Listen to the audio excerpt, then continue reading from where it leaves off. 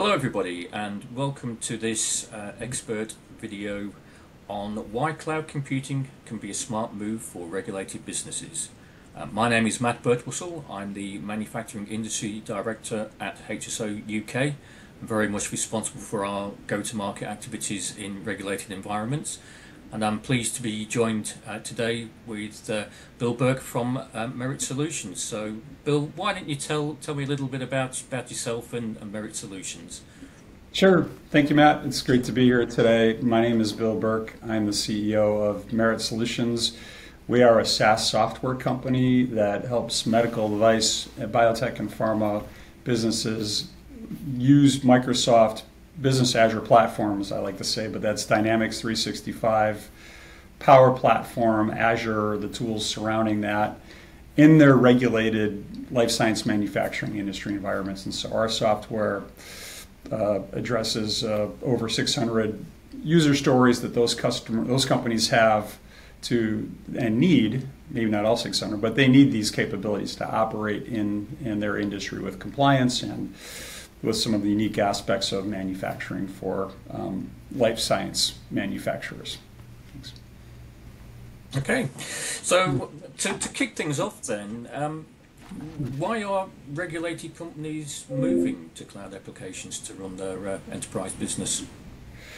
Yeah, I mean, it's a great question, and I would just start by saying it's really an exciting time for these industries, companies that are med device and biopharma, because there's just a tremendous amount of change, and with that change is opportunity, and getting the digital infrastructure in place and getting it in place correctly and getting it in place at the right time, at the right spend level, the right stage, to be enabling what has to be operating and working digitally is a real challenge, and it's a real opportunity. And so what we're seeing broadly is that certainly it's a little bit different by segment, but broadly digital infrastructure and getting to a modern cloud platform is becoming it's not just a necessary capability.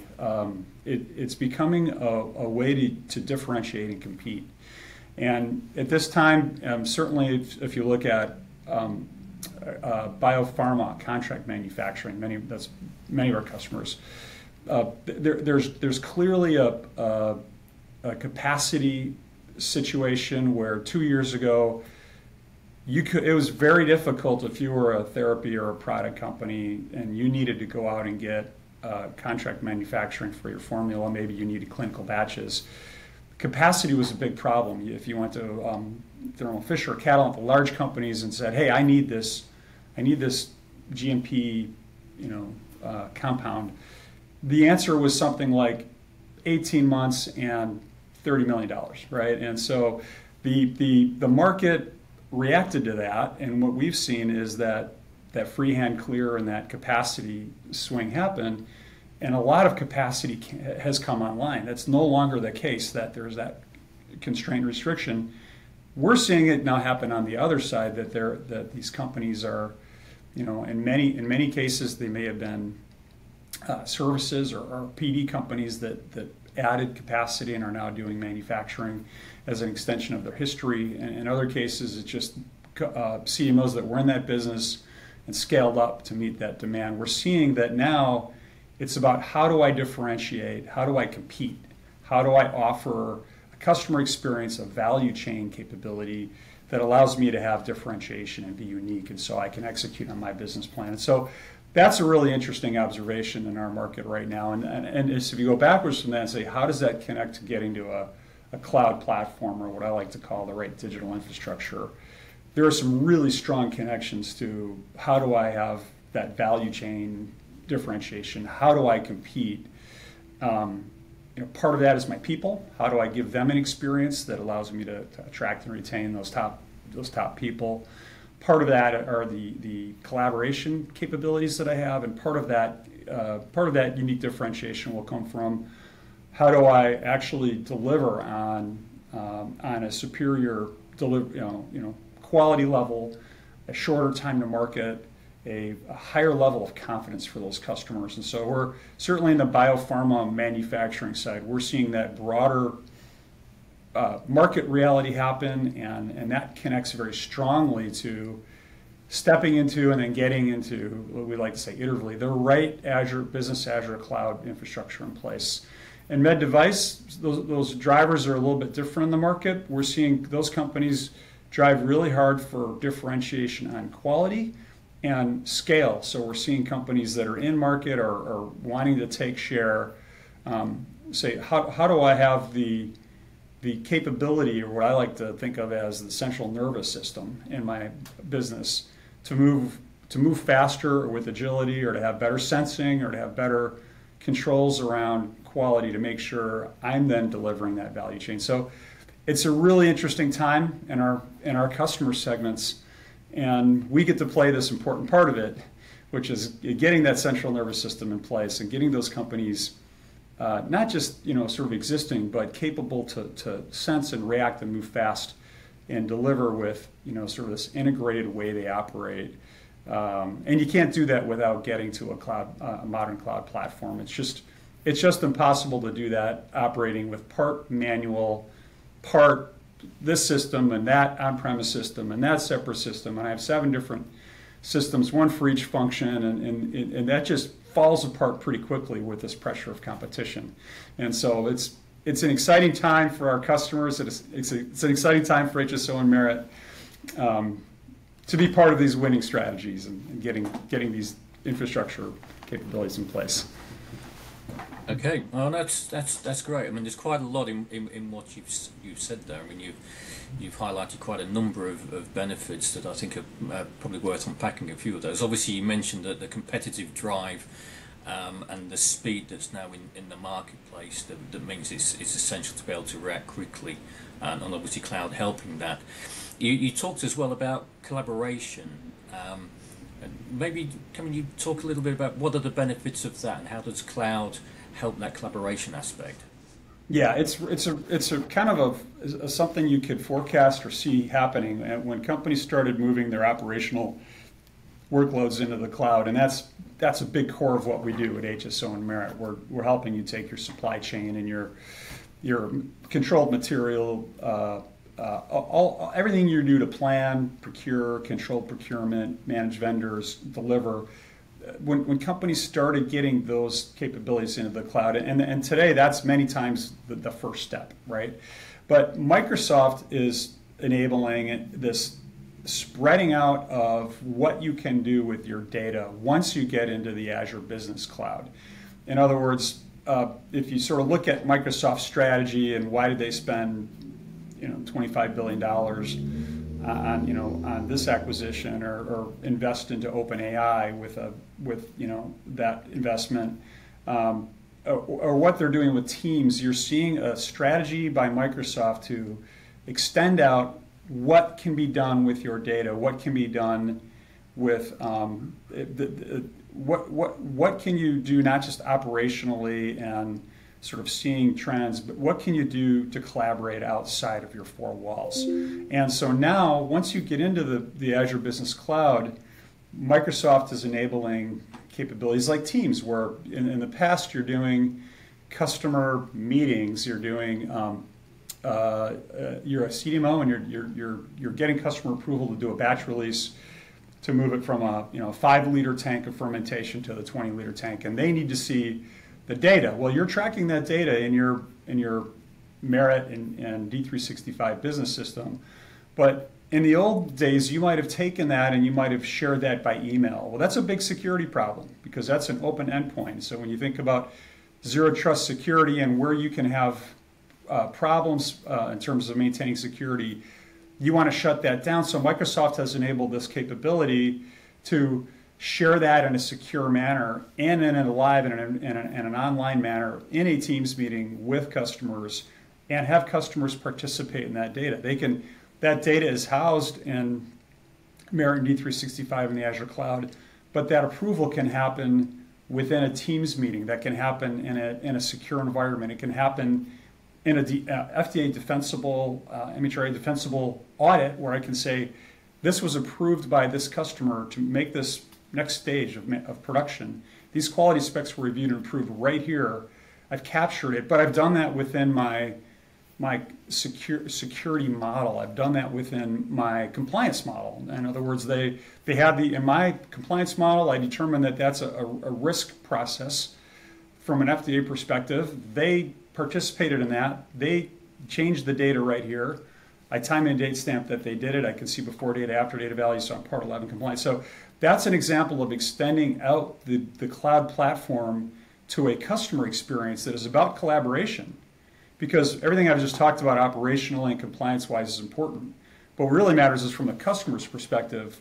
When I choose to work with you as my CDMO versus the other firm that is competing for my business, I have a digital, repeatable experience that I can trust and I can do efficiently, and I can do digitally, and I know it's there, and I have a way to also go back digitally and access it myself. So that's just one example of like 50 examples of how getting to this Azure Business Cloud platform is enabling customer experience. To me, I think about lean from a customer value chain a lot. So from the customer's perspective, that increased my value of the relationship, my confidence, my trust, and it didn't increase it also reduced the cost for my supplier who was operating with me. It took time cycles out of it.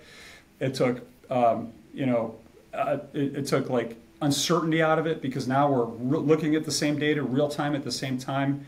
And it also then took time cycles out of the delivery. I moved from that 5-liter fermentation, that 20-liter fermentation right now. I didn't go back and forth for 2 days and waiting for your QC department to then look at it. No, it's right now. So that's an example of using this cloud platform to differentiate. Right?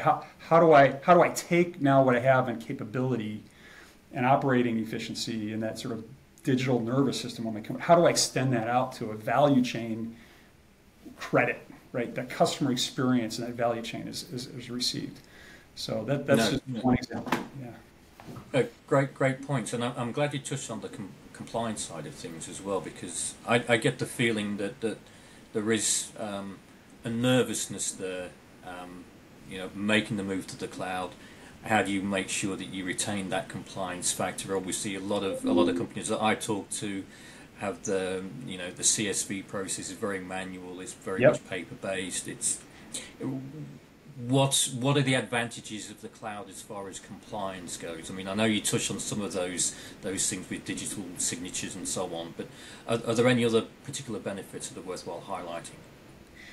Yeah, I mean, I think two things. One is once I get it in place, it's in place. So once I design my compliance strategy, and this is how you do it. Just you're saying what are my processes that if are performed incorrectly can harm or kill patients, humans, right? I've identified those. I've put a risk analysis against those, and then when I'm implementing my business systems in the Azure cloud, I'm then validating that the system has controls around those. I'm implementing some controls around those. In some cases, I may need preventative electronic signatures, Part 11 electronic signatures.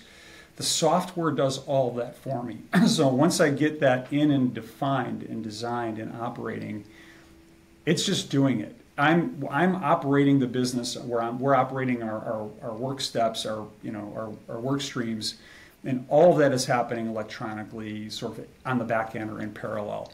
And so there's an effort to get, as compared to sort of the way we see a lot of companies that engage us, they're operating with this manual capturing of those changes every time, or semi-manual, or as you said, CSV files and spreadsheets. But they're signing those, they're putting them copies. And that every time, it's not just automatically happening. It's taking headcount and people and it's overhead, and that doesn't allow you to scale. When you try to then throw growth on that or level up volume, then you're adding like 16 more people. Like, it doesn't work, and then at some point you just can't do it, right? So kind of number one is getting your compliance strategy Compliance framework in the Azure Business Cloud is all about this Part 11, Part 820 quality system designs. The software does all of that for with Merit in particular.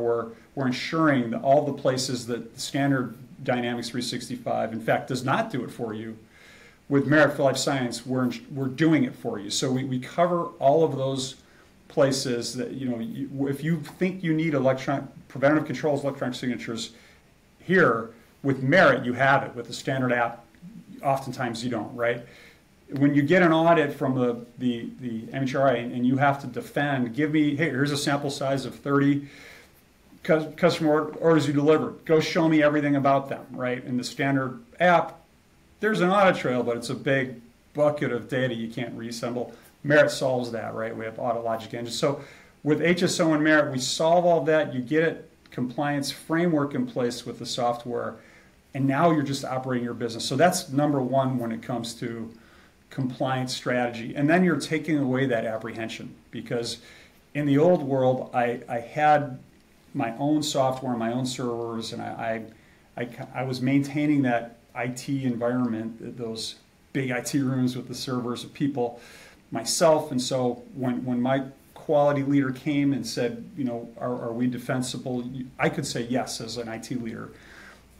That apprehension, we're well past that point. Now everybody knows that getting into the Microsoft, in particular the Microsoft Azure Cloud, you're just in a way higher level of confidence in being able to defend, because Microsoft is taking care of the layers of, hey, these are our data centers are SOC 1 and SOC 2, compliant. They get those audits every year. So there's a shift of that upstream to your vendor. That's Microsoft, Merit, but shifting that is a confident thing, and then you're able to then design those compliance needs and capabilities and then operate it. And that extends out to these, as I said earlier, these collaboration kind of workloads. Compliance built in. It's part of the infrastructure of the software. It's part of the Azure cloud environment. So it's a different place to be, but it's a better place to be.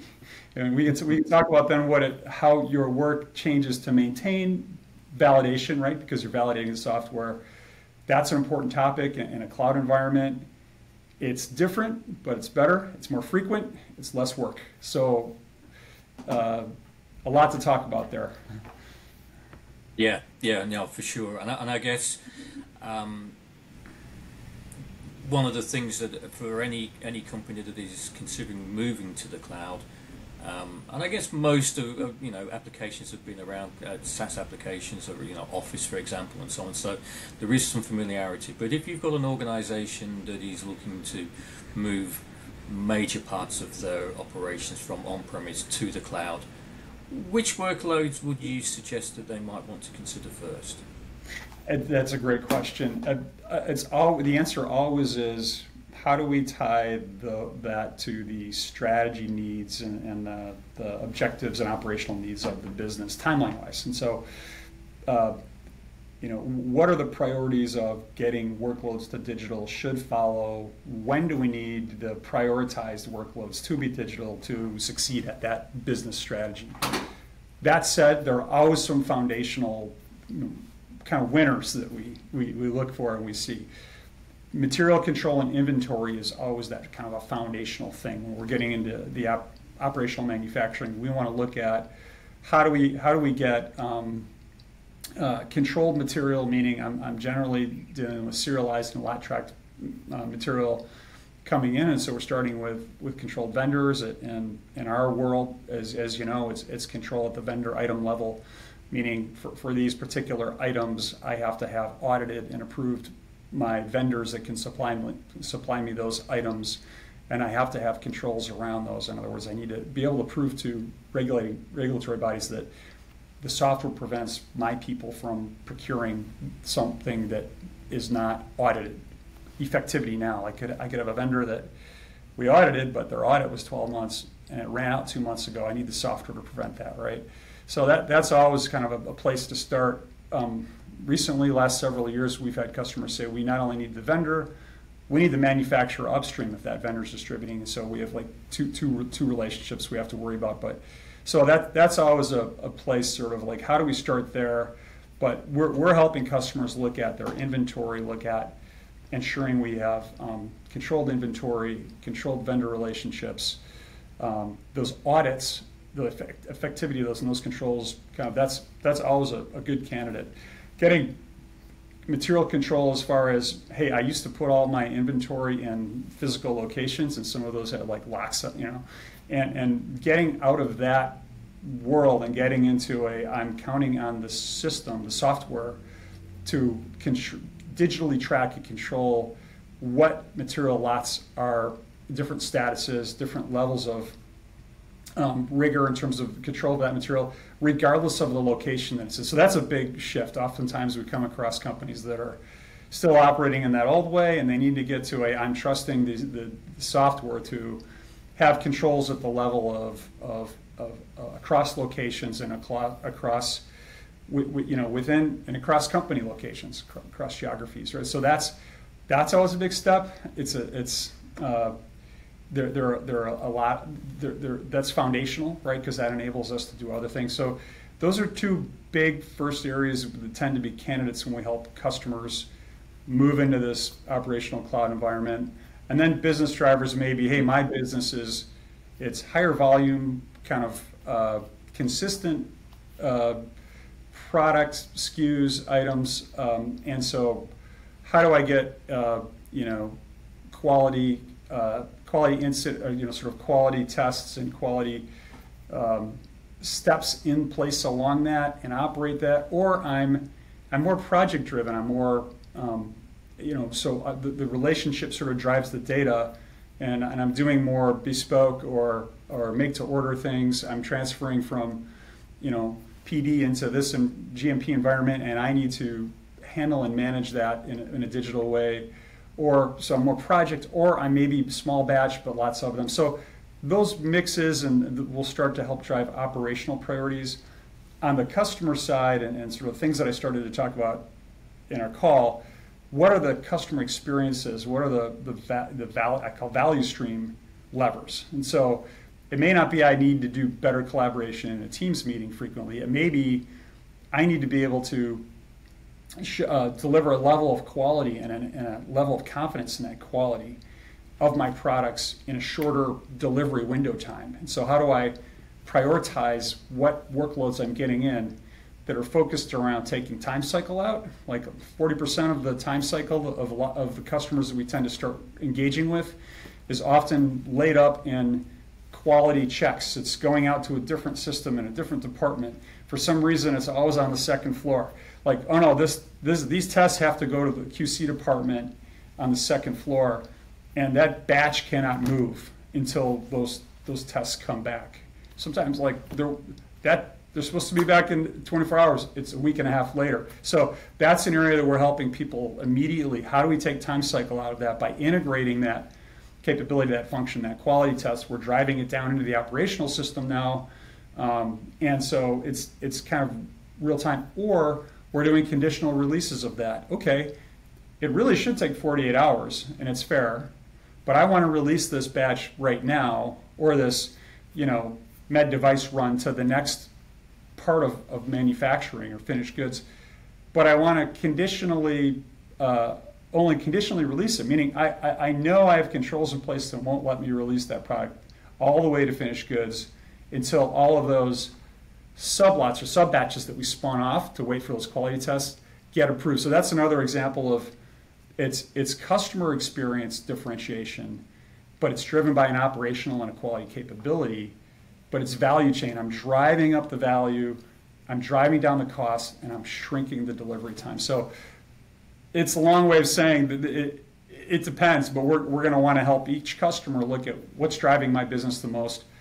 I need the foundational pieces in. Of course, I need financial accounting in to capture all this. But then I iteratively grab and go after the prioritized workloads in kind of chunks to get me across to a digital way of operating. So I guess what I take away from what you've said there is that for those customers who, or I should say those companies that don't wish to embrace the cloud, they are really putting themselves very much on the back foot in terms of being able to compete successfully. Absolutely. Our customers are implementing in these, again, I think a lot about digital nervous systems and ability to sense and see real time, but these ways of operating and delivering those differentiating experiences or products to their customers, and they're winning on those capabilities. It's not the only reason that they gain market share, but it's a big one, and it's getting, at least in our segments, biotech, pharma, med device manufacturing. It's really a heightened sense in CDMO biotech right now because of this capacity, sort of situation. It's becoming the only way to compete is that you have to have this. It's a price of entry. You have to have a modern digital cloud platform that you're operating with digitally. And if you don't, by the way, these customers are becoming more and more sophisticated. It's harder and harder to have a customer come to your facility and say, show me your controls and show me your quality systems and show me how you're going to deliver my product with high level of confidence and assurance, and by the way, over time drive down costs and price.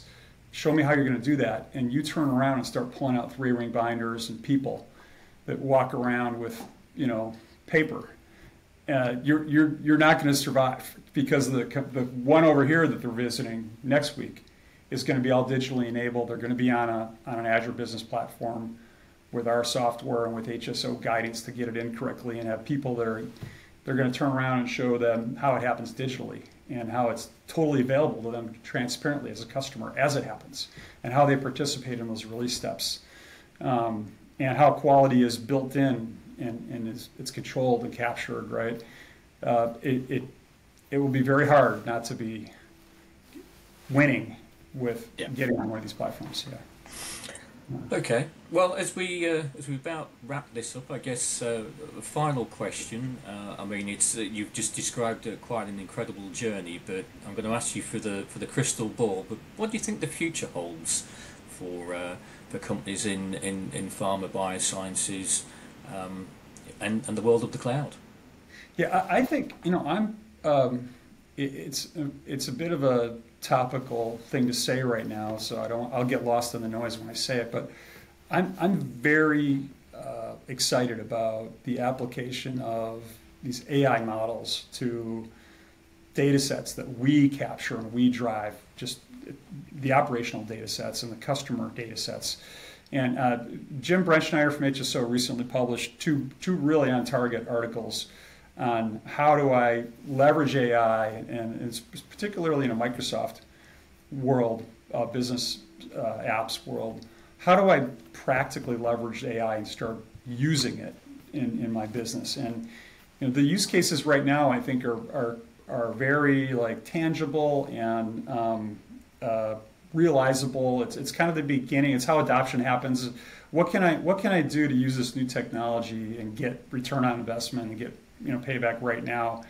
And they're good ones. But I actually look just beyond that hill, and I see where we will be going with AI models and harnesses that we can run against our data, and how that really just changes everything. And so you think about that as a manufacturer and these customer differentiation experiences that we're talking about, and dealing with these upstream supply chain partners that you have.